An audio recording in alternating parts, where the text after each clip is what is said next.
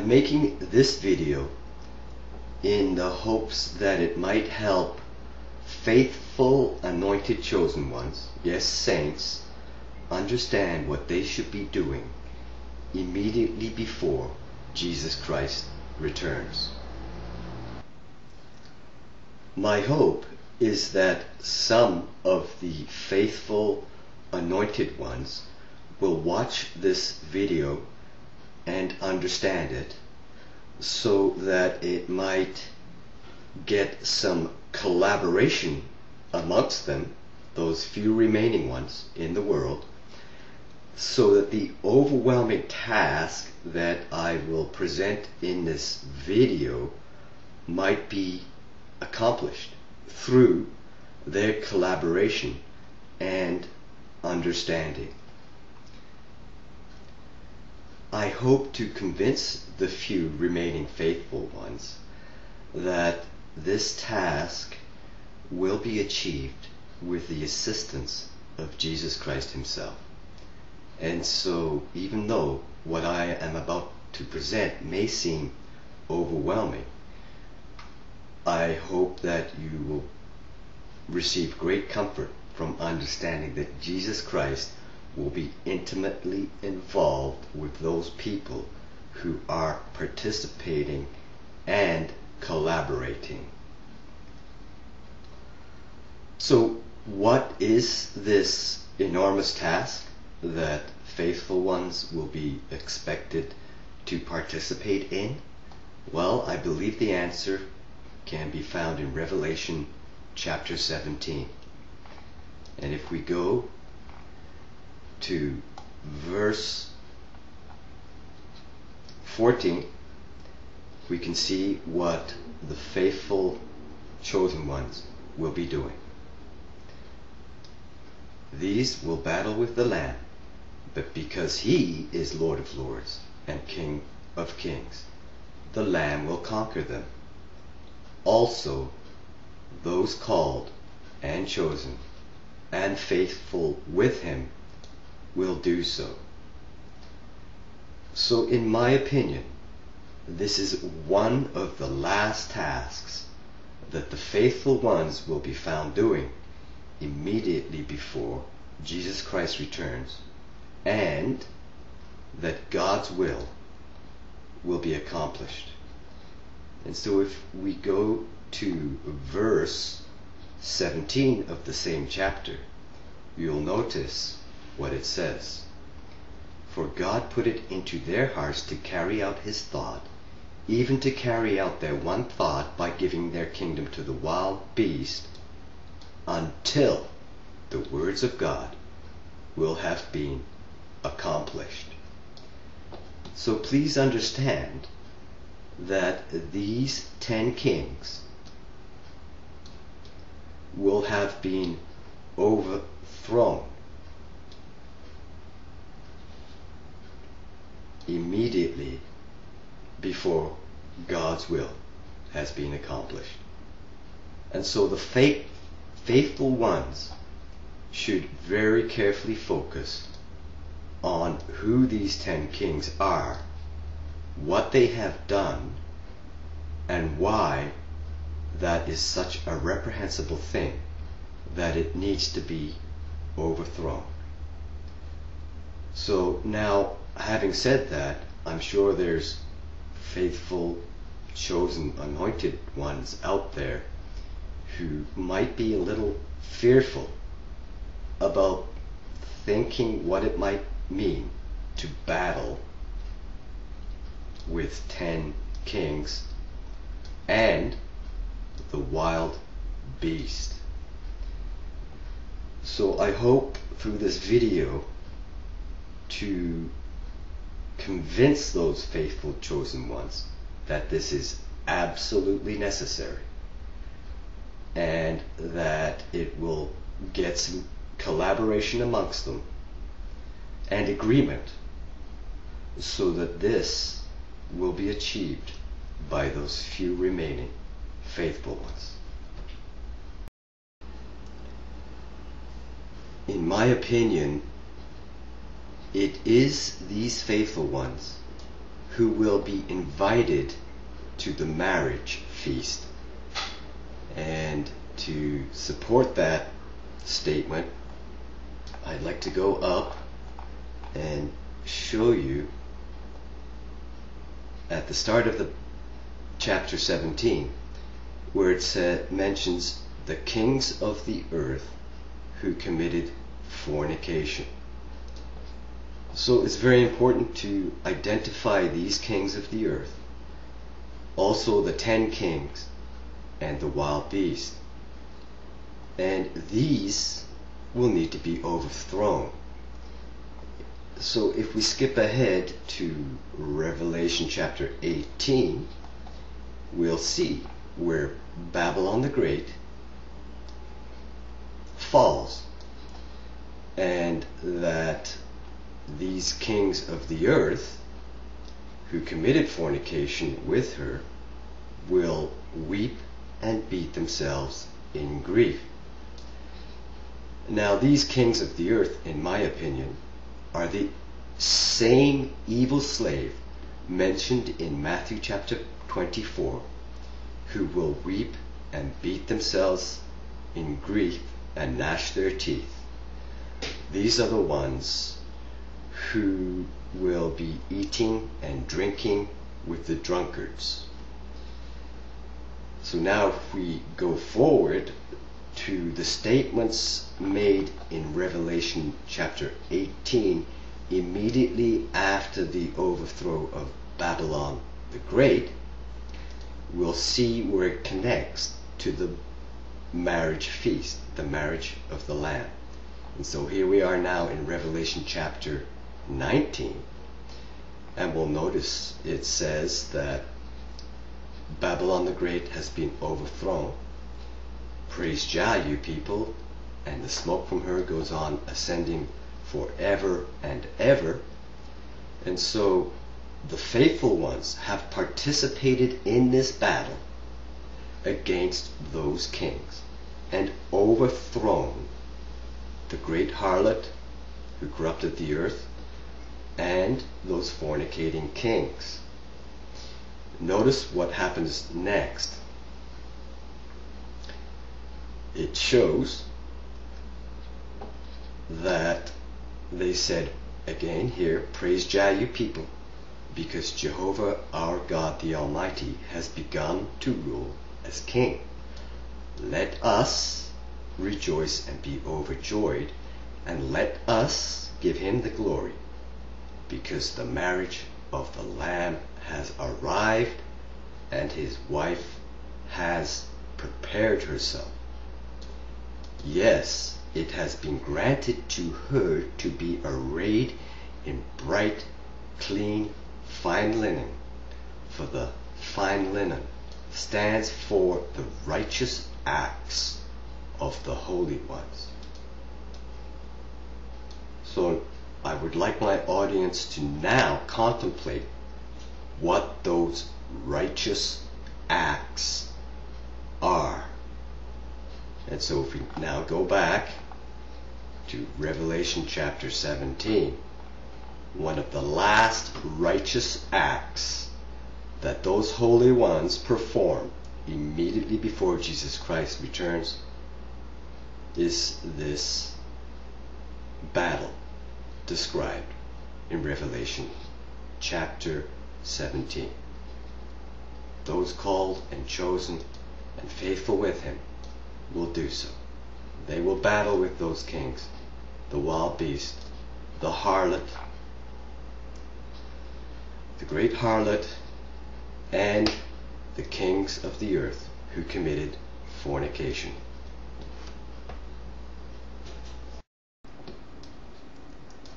Now if we go to the end of Revelation chapter 19, we'll see that this battle is mentioned once again in chapter 19 verse 19. It says, "And I saw the wild beast and the kings of the earth and their armies gathered together to wage the war with the one seated on the horse and with his army." And you can see the final outcome is that it is Jesus Christ who will have success in this battle. And so I hope that any faithful anointed ones will get comfort from understanding that even though this battle seems overwhelming, it will be won. This battle is guaranteed to have success for them, for those few remaining ones who are willing to engage the wild beast and those kings of the earth in battle with Jesus Christ.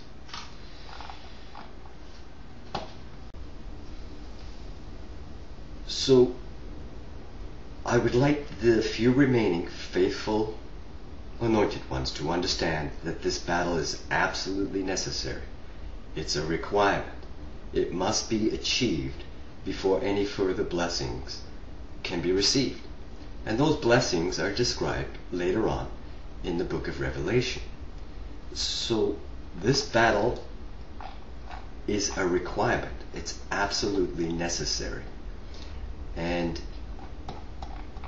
for those who engage in this battle, once it's completed, the words of God will have been accomplished.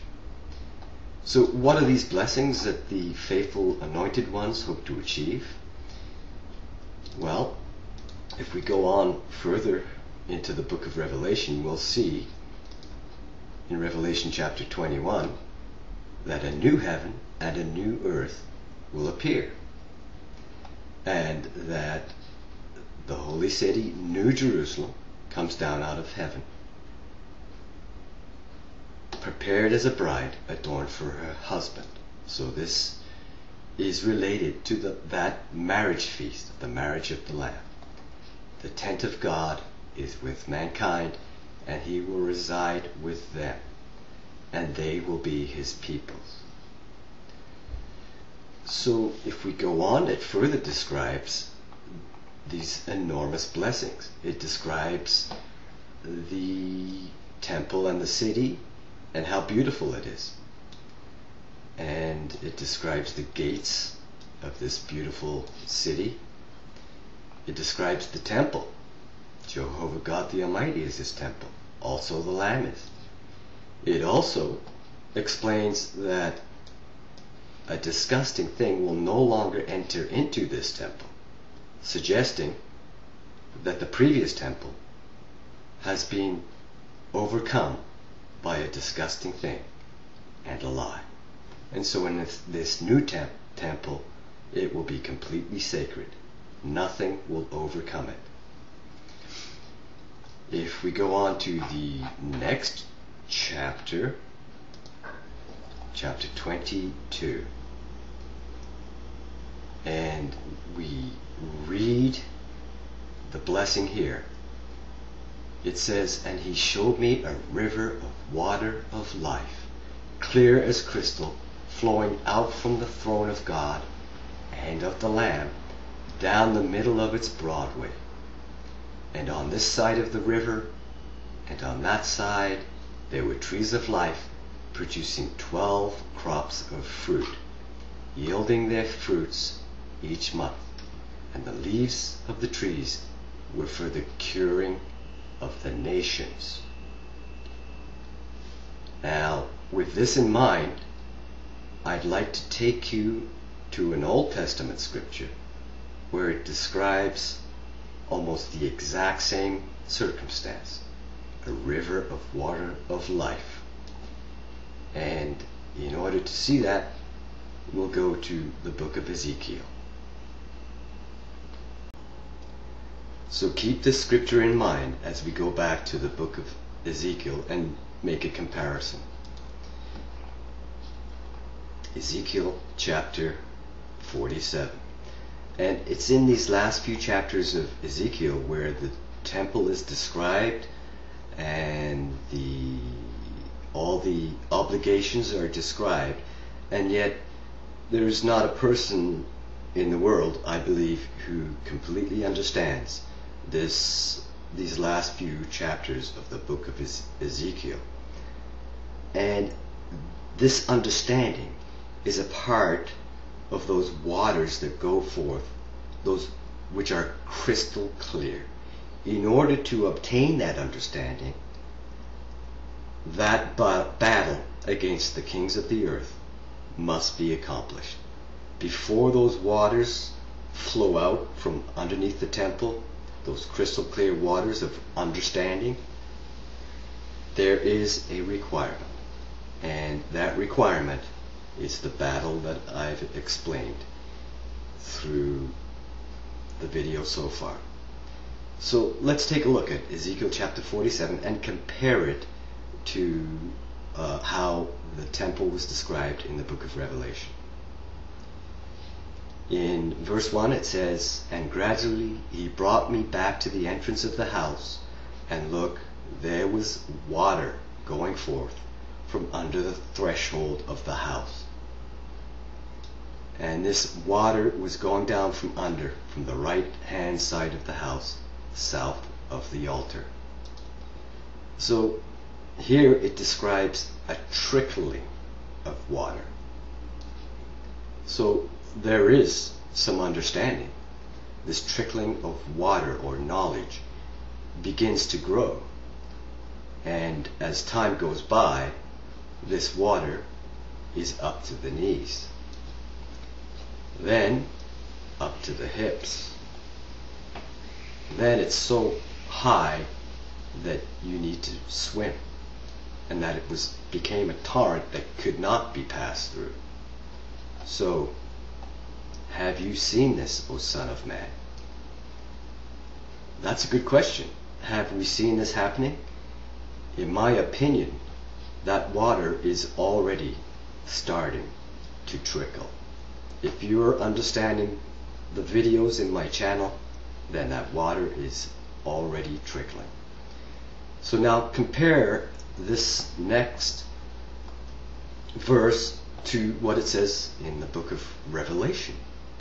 It says, "Then he had me walk and had me return to the bank of the torrent. When I returned, why look, on the bank of the torrent there were very many trees, on this side and on that side. The water is going forth to the eastern region, and it must go down through the Arabah, and it must come to the sea. It must be brought into the sea itself. Its water is also actually healed.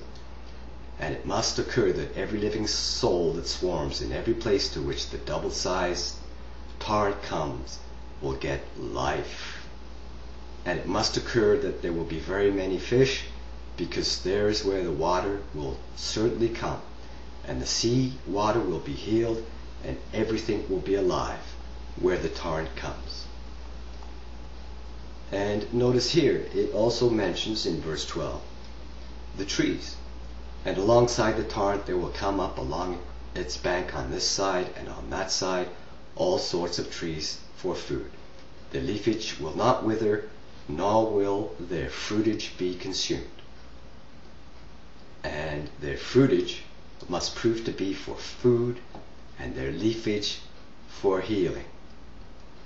So the reason for my showing this temple description in Ezekiel chapter 47 is so that the audience will have no doubts in their mind that it's talking about the exact same thing in the book of Revelation, chapter 22, the last chapter. "And he showed me a river of water of life, clear as crystal, flowing out from the throne of God and of the Lamb down the middle of its Broadway. And on this side of the river and on that side there were trees of life, producing 12 crops of fruit, yielding their fruits each month. And the leaves of the trees were for the curing of the nations." So now if my audience is absolutely convinced that this very last chapter of the book of Revelation is talking about the exact same thing that's mentioned in the book of Ezekiel chapter 47, then we can now go on to see the requirement clearly stated in the book of Revelation and its connection to the battle against these fornicating kings.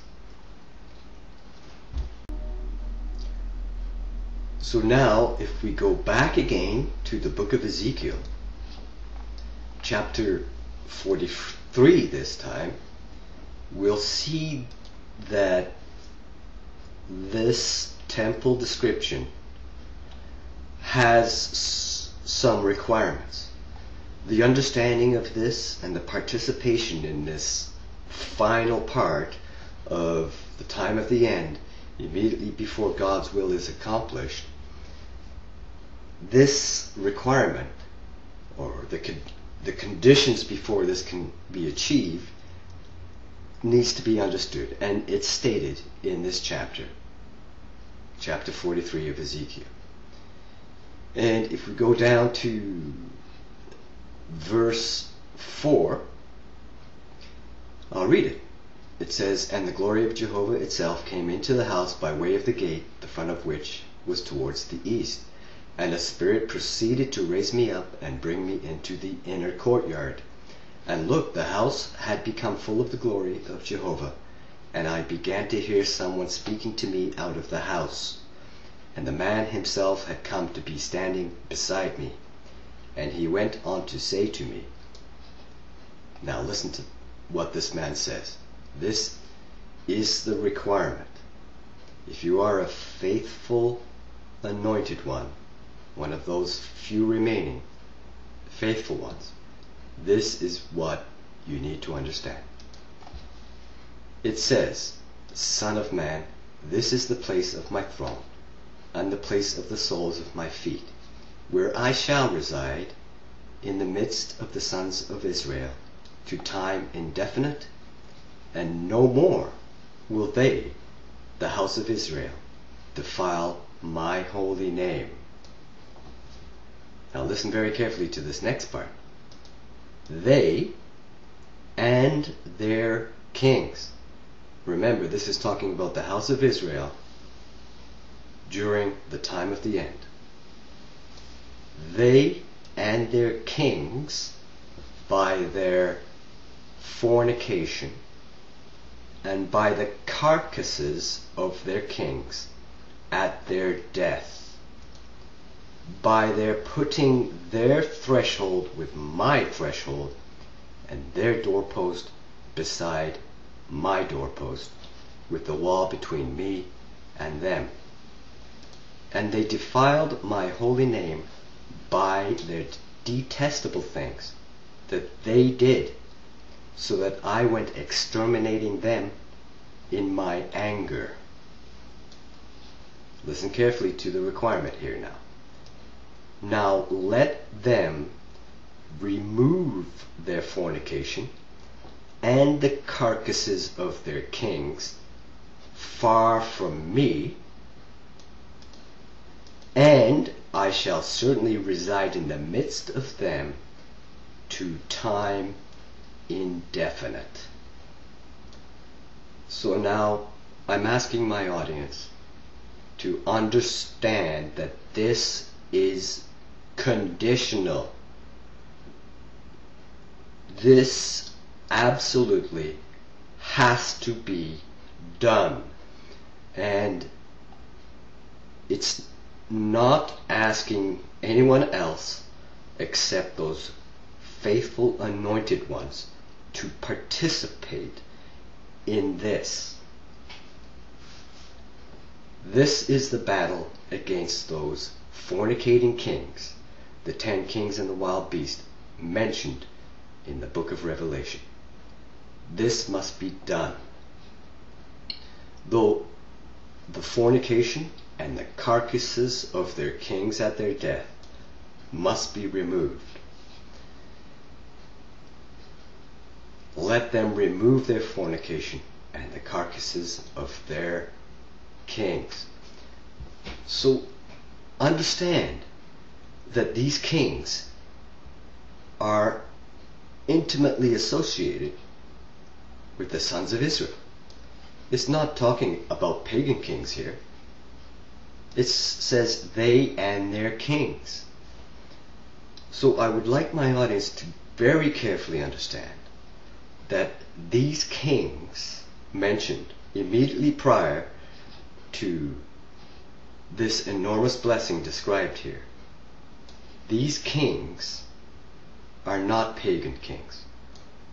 These kings are indeed anointed ones. They are the evil slave. These are the ones who defiled God's name. These are the ones who put their threshold with God's threshold.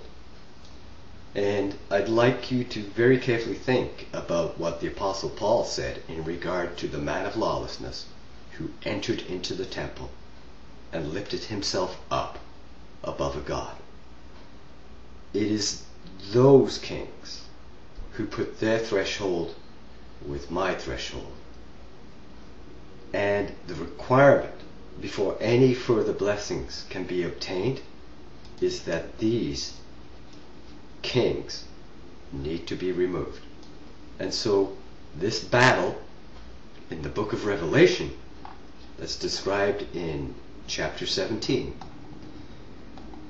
is in regard to those very same fornicating kings with whom the kings of the earth committed fornication. And so this battle against the 10 kings and the wild beast is absolutely necessary before any of the further blessings described in the book of Revelation and the book of Ezekiel can be obtained. These will battle with the Lamb, but because he is Lord of lords and King of kings, the Lamb will conquer them. Also those called and faithful and chosen with him will do so.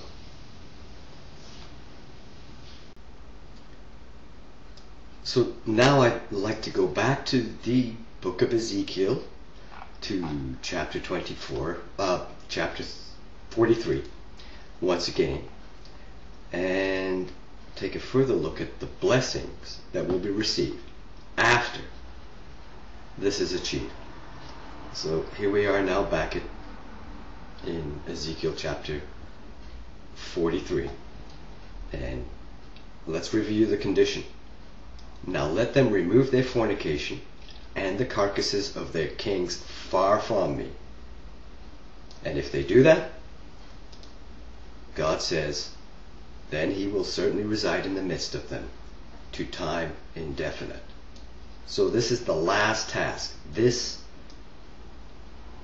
removal of their fornication and the carcasses of their kings is one of the last righteous acts that the faithful ones who will be invited to the marriage feast will achieve. So if we continue on in the book of Revelation, it further describes the blessings that will be received if this task is completed.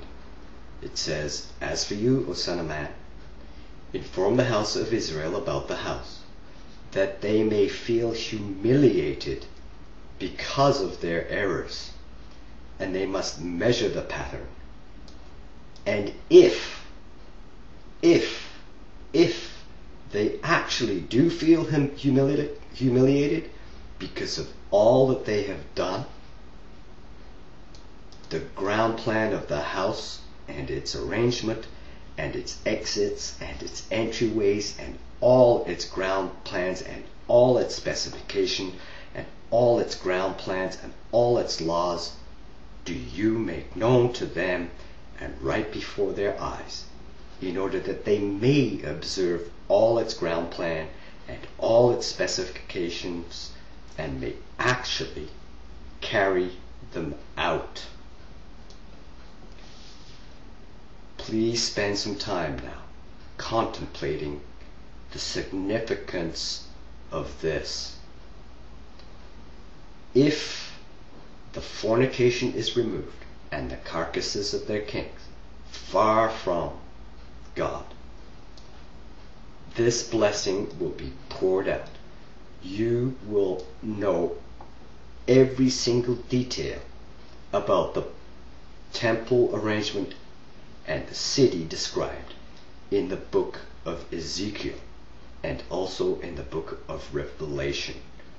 you will be told. You will not lack in any understanding. The waters will be crystal clear, but only if this can be achieved. If they actually feel humiliated because of all that they have done.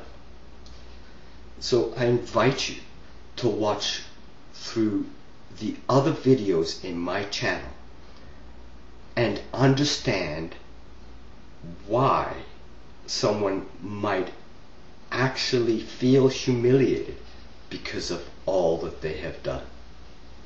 If you watch through those videos in my channel, you'll see the overwhelming task that needs to be achieved. It is a battle because very few people feel humiliated about what they have done. And in regards to the Watchtower Society and the Jehovah's Witnesses, there is no humiliation. Very few Jehovah's Witnesses accept any need to feel humiliated because of what they have done. They do not believe that they've done anything reprehensible at all.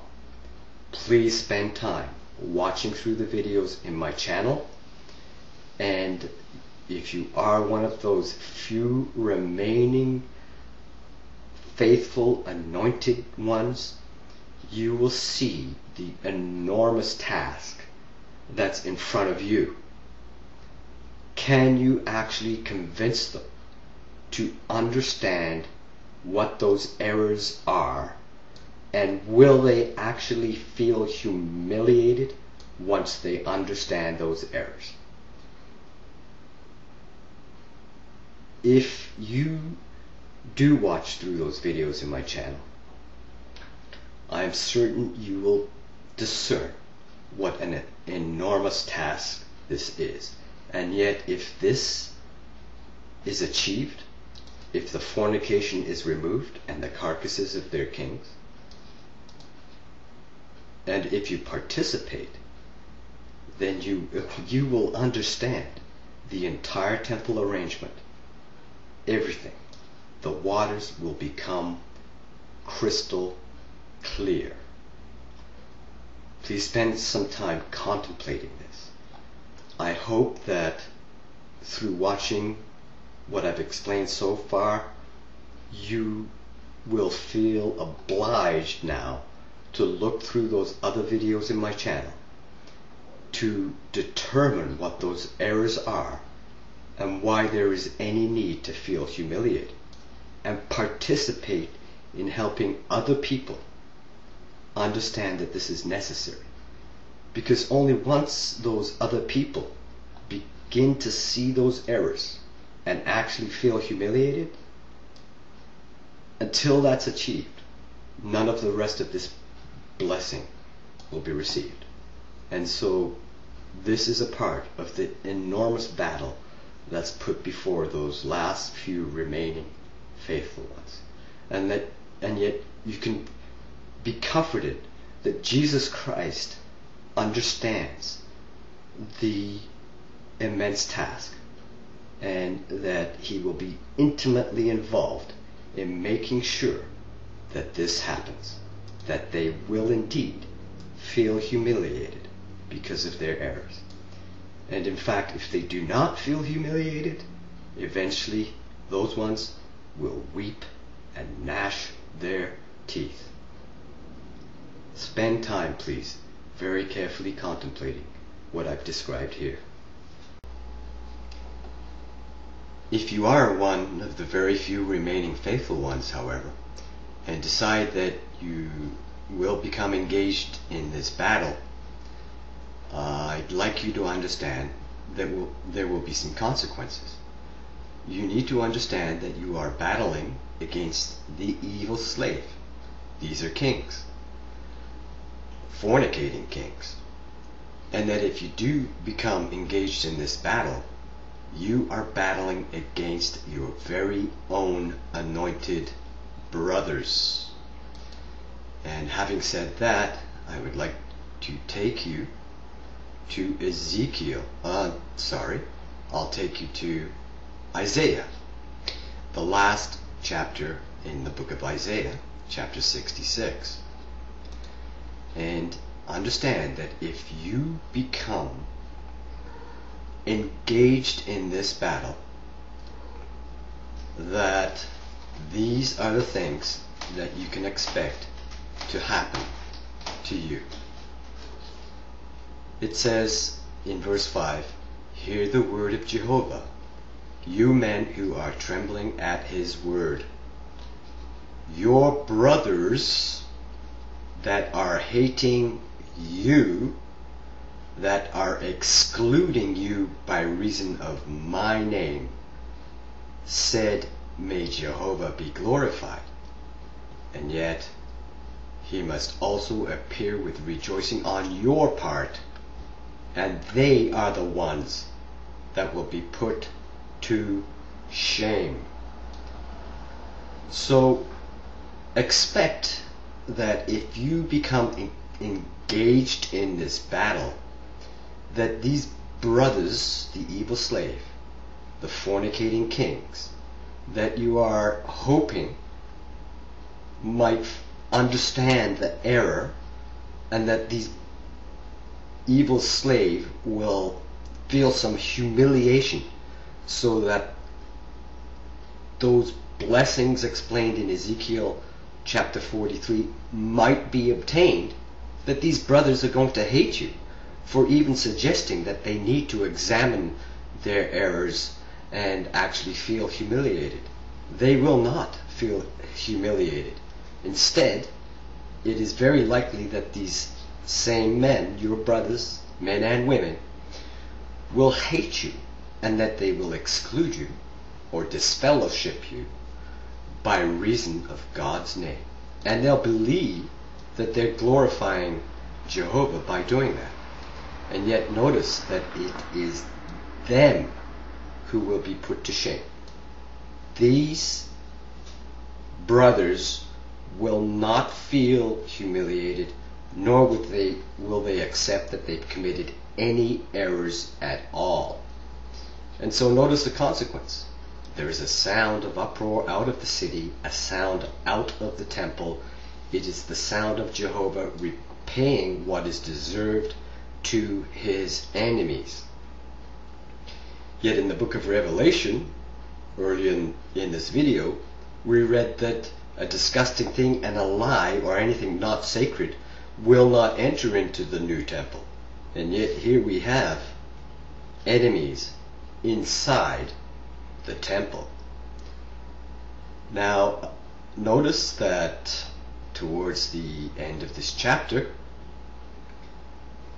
that God said that he will come as a fire and with rage, and he will rebuke with flames of fire. Notice also that he mentions towards the end, the very last verse in this book, the final result. For just as the new heavens and the new earth, this is the same one mentioned in the book of Revelation, that I am making are standing before me, is the utterance of Jehovah, so the offspring of you people and the name of you people will keep standing. These are the people who engage in this battle. Now notice in the last couple of verses it says, and it will certainly occur that from new moon to new moon, and from Sabbath to Sabbath, all flesh will come in and bow down before me, Jehovah has said. And they will actually go forth and look upon the carcasses of the men that were transgressing against me.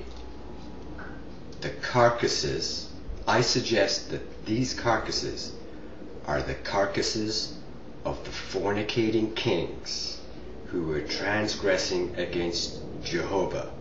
The fornicating kings who will not accept that they've made any error and do not want to agree that they need to feel any humiliation at all.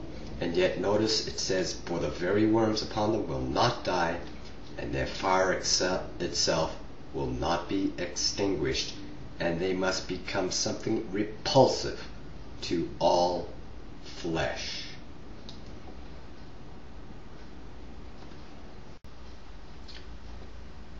So what I've suggested so far in this video, I'm sure will be very controversial, even amongst those last few remaining faithful ones. And yet, if you choose to engage in this battle and in this controversy, then I'd like you to see what Jehovah says here in Isaiah chapter 66. It says, for as fire, Jehovah himself will for a fact take up the controversy. So if you are a faithful anointed one engaged in this very controversial battle, rest assured that Jehovah himself will for a fact take up the controversy, and he will engage himself in the very same battle with Jesus Christ and those last few remaining faithful ones. Yes, with his sword against all flesh, and the slain of Jehovah will certainly become many.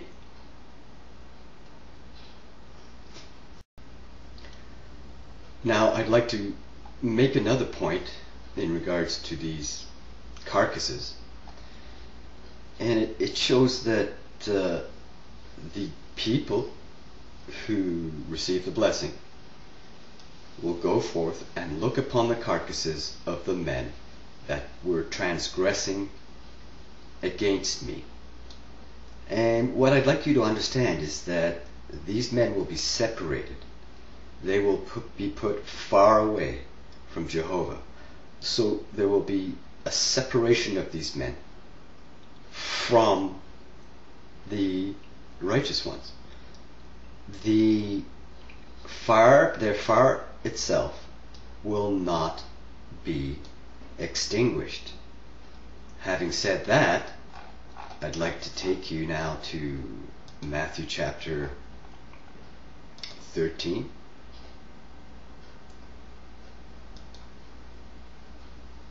And show you what Jesus describes during the end. He shows that the Son of Man will send forth his angels, and they will collect out from his kingdom all things that cause stumbling and persons doing lawlessness, and they will pitch them into the fiery furnace. There is where their weeping and the gnashing of their teeth will be. And so it is these men who will weep and gnash their teeth. Having said that, I'd like to take you now to Matthew chapter 24 and remind you of a scripture, a very similar scripture, where Jesus Christ says in verse 48, but if ever that evil slave should say in his heart, my master is delaying, and should start to beat his fellow slaves, his brothers, the last few remaining anointed ones, and should eat and drink with the confirmed drunkards, the master of that slave will come on a day that he does not expect, and in an hour that he does not know, and will punish him with the greatest severity, and will assign him his part with the hypocrites. There is where his weeping and the gnashing of his teeth will be. That evil slave will be separated. They will be put far away from the righteous ones. Having said that, I'd like to now take you to Matthew chapter 3 and remind you what John the Baptist said in regard to the fire and the baptism. So, this is what John the Baptist said in regard to Jesus Christ. I, for my part, baptize you with water because of your repentance. But the one coming after me is stronger than I am, whose sandals I am not fit to take off. That one will baptize you people with Holy Spirit and with fire. His winnowing shovel is in his hand, and he will completely clean up his threshing floor, and will gather his wheat into the storehouse, but the chaff he will burn up with fire that cannot be put out. And so, who are the chaff? Well, let's now go back to Isaiah, the last chapter in Isaiah, chapter 66, and we'll see the fire that cannot be put out. So, let me remind you again, this is in verse 23. It says, and it will certainly occur that from new moon to new moon and from Sabbath to Sabbath all flesh will come in and bow down to before me, Jehovah has said. And they will actually go forth and look upon the carcasses of the men that were transgressing against me. For the very worms upon them will not die, and their fire itself will not be extinguished. A fire that cannot be put out. Understand that it is the carcasses of the men that were transgressing against Jehovah. So is there a transgression that happens in the last part of the days? Well, let's now go to Daniel and chapter 11.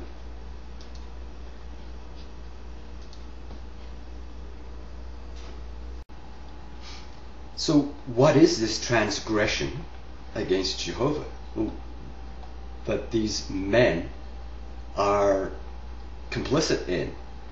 If we look in this chapter, we can indeed find a transgression, and it's described starting in verse 31. And here in verse 31, in fact we'll go a little further back, it says, and he will actually go back and hurl denunciations against the Holy Covenant. So if we are living in those last days, please understand which Holy Covenant is in effect right now. So he will go back and hurl denunciations against the Holy Covenant and act effectively. And he will have to go back and will give consideration to those leaving that Holy Covenant. And there will be arms that will stand up proceeding from him, and they will actually profane the sanctuary, the fortress, and remove the constant feature. And they will certainly put in place the disgusting thing that is causing desolation. And so in this sanctuary or temple, a disgusting thing will enter into it. And yet remember in the book of Revelation where I pointed out to you that in the new temple, when the new heavens and the new earth arrive, in that new temple, a disgusting thing, a lie, will not enter into it. And so what temple currently exists? It's the Christian temple. A disgusting thing will enter into that Christian temple. Now, notice very carefully what Daniel is told next. And those who are acting wickedly against the covenant, he will lead into apostasy by means of smooth words. So this is a giant, a very large, unrighteous deception against the people involved in this holy covenant. The anointed ones, the chosen ones. But it says here there'll be some people that can see this and understand it. It says, but as regards the people who are knowing their God, they will prevail and act effectively. So now if you are one of those last few remaining faithful ones, knowing their God, then how could you prevail and act effectively if your temple, the Christian temple, has been profaned and the constant feature has been removed from it and replaced by a disgusting thing? What is it that you must do in order to prevail and act effectively? I suggest to you that if you've reached up to this point in my video, that you now understand what you must do in order to prevail and act effectively in this terrible, very reprehensible circumstance that has been perpetrated through those fornicating kings. They are intimately involved in profaning the sanctuary, removing the constant feature, and putting in place the disgusting thing that will cause desolation. And so, if you need to understand what that disgusting thing is, or the constant feature that is removed, I strongly recommend that you watch the other videos in my channel. Otherwise you will not understand this, and you will not prevail, and you will not act effectively. All of these things need to be understood in order to prevail and act effectively. The last few remaining faithful anointed ones need to collaborate together in agreement in order to prevail and act effectively, because it's not saying that there's one person that will do this. It's a special group of people who know their God, the last few remaining faithful ones. Having said that, now I'll take you back to the book of Revelation, and this time go to chapter 12. Are you one of the last few remaining ones? If you are, then notice what it says here. Your battle is not just against those fornicating kings. It says, and the dragon grew wrathful at the woman, and went off to wage war with the remaining ones of her seed, who observe the commandments of God and have the work of bearing witness to Jesus. And so if you are one of these last few remaining ones, do you understand what it is that God requires? Let me remind you about what was said in the book of Ezekiel chapter 43. Remove the carcasses of those kings and their fornication far from me. Separate them. And so, will you be observing those commandments? That is a commandment in the book of Ezekiel. And I hope that through the video I've presented, you'll understand what to do in order to act effectively and prevail during these last days. But notice also here it says, the two wings of the great eagle were given the woman that she might fly into the wilderness to her place. There is where she is fed for a time and times and half a time away from the face of the serpent. And so the two wings of the great eagle were given the woman. So it's these eagles who will participate in separating the carcass. So wherever that carcass is, I would expect to find these eagles in battle against those fornicating kings. And so having said that, we should go to something else Jesus Christ said, and it may help you understand a profundity.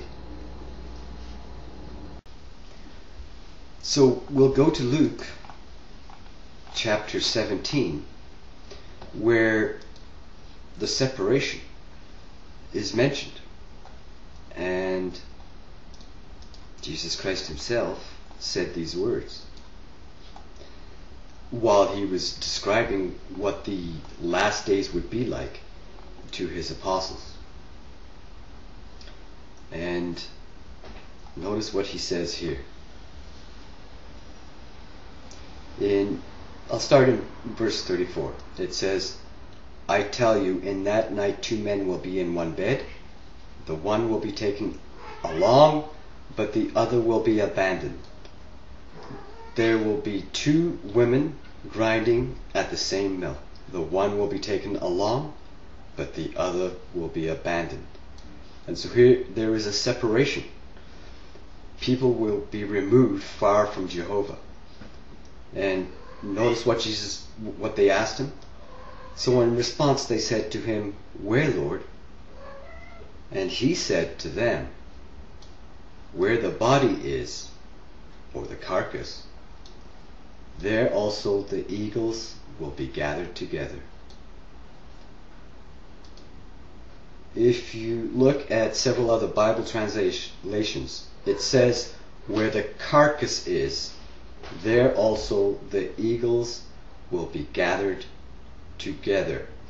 Having said that, let's go back again to Matthew chapter 13, and hopefully we can now better understand what Jesus Christ told his disciples. It says here, Therefore, just as the weeds are collected and burned with the fire, so it will be in the conclusion, the last days. The Son of Man will send forth his angels, and they will collect out from his kingdom all things that cause stumbling and persons who are doing lawlessness. That carcass will be removed, and they will pitch them into the fiery furnace, the fire that will not be put out. There is where their weeping and the gnashing of their teeth will be. The evil slave, the fornicating kings. And at that exact time, the righteous ones will shine as brightly as the sun in the kingdom of their Father. Let him that has ears listen. And so, having said that, do you understand now what Jesus Christ likely meant when he said, Where the carcass is, there the righteous, the eagles, will be gathered together. Where that carcass is in Jesus Christ's kingdom. Jesus Christ will collect out from his kingdom and put far away from Jehovah the carcasses of those fornicating kings. And he will do that in a battle where the faithful and chosen anointed ones will be participating in the controversy. They will understand that requirement stated in Ezekiel chapter 43, that these carcasses have to be removed and put far away from Jehovah in order to obtain that final blessing that happens after the battle. Understand that the righteous ones, the eagles, will gather together in the same place that the carcass is. And so the carcass is in Jesus Christ's kingdom, and so also will the eagles be there. And they'll be there with Jesus Christ. I hope you understand the profundity of what I'm explaining here. So, having said that, I'd like to go back to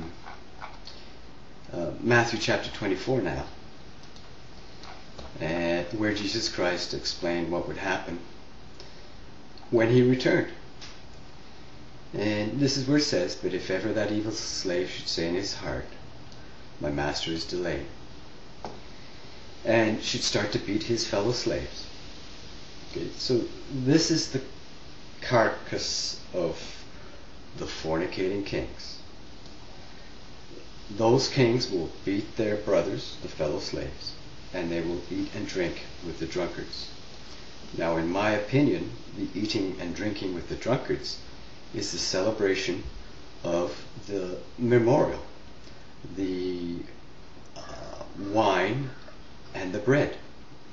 And so I would suggest that you very carefully consider who you celebrate the memorial with, because you do not want Jesus Christ to return and find you celebrating this memorial, eating and drinking with those fornicating kings. This is very, very important in regards to the memorial celebration. So notice that the master of the slave will come on a day that he does not expect, and in an hour that he does not know. So the evil slave will not know when this hour starts. And so if you are a faithful, anointed one, do you know when this hour starts? Having said that, I'll take you to the book of Revelation once again. And we'll go back to chapter 17, the chapter about those fornicating kings,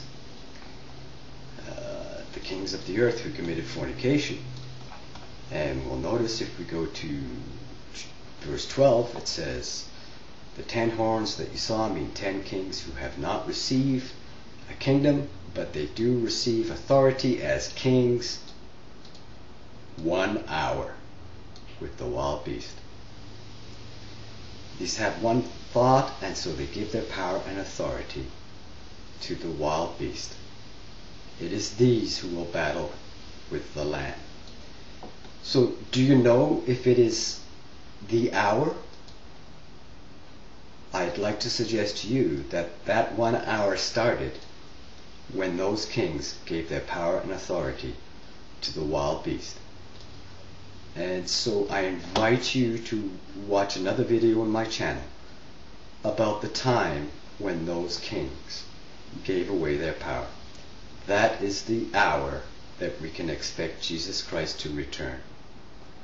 And so if you watch that video, I expect you'll understand exactly when that hour started, and you will be one who does know the hour when Jesus Christ will return. So what happens when that hour has ended? Well, if we go to verse 17, it explains it.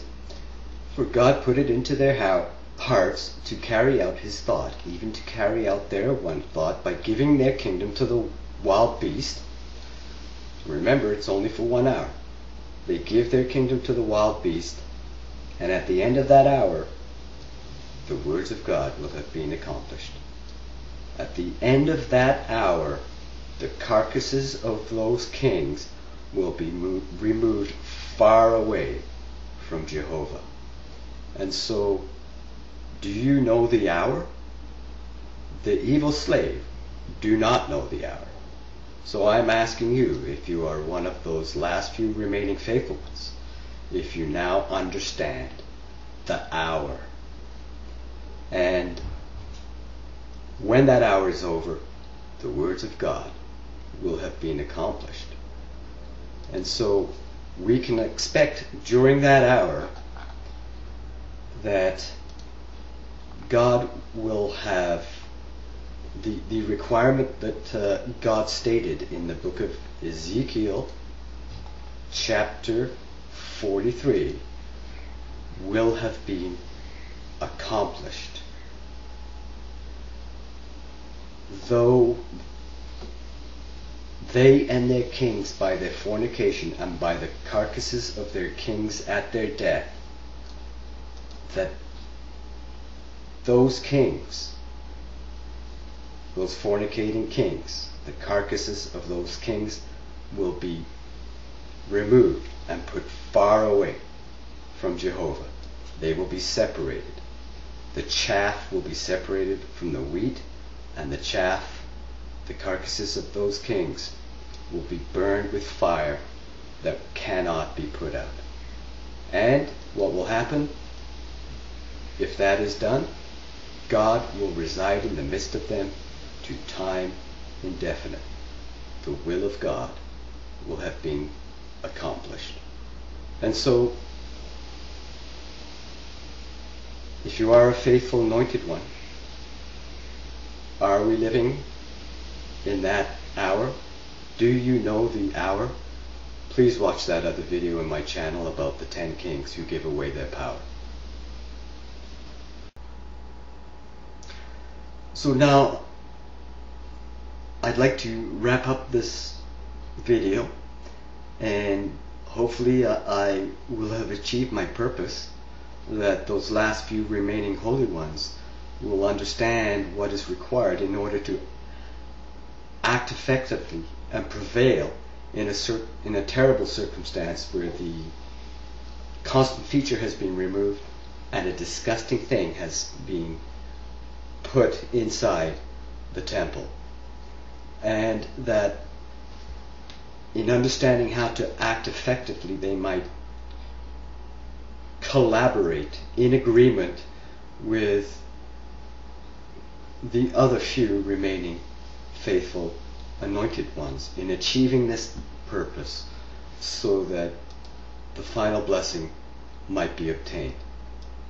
And I shall certainly reside in the midst of them to time indefinite.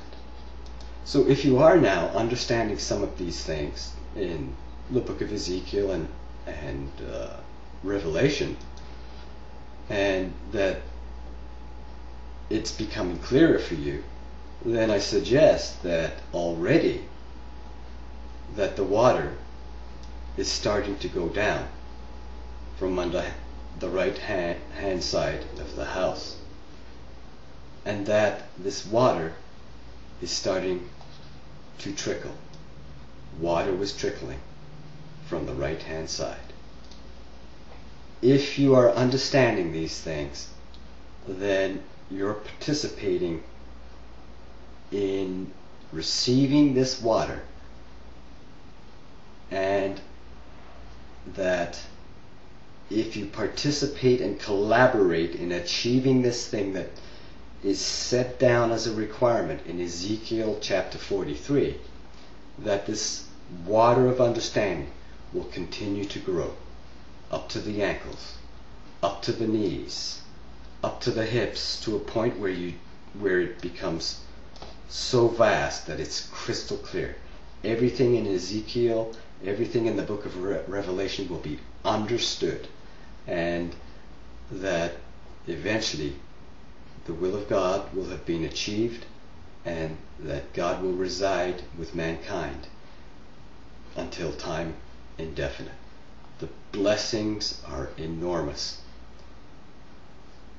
Thank you for watching this video, and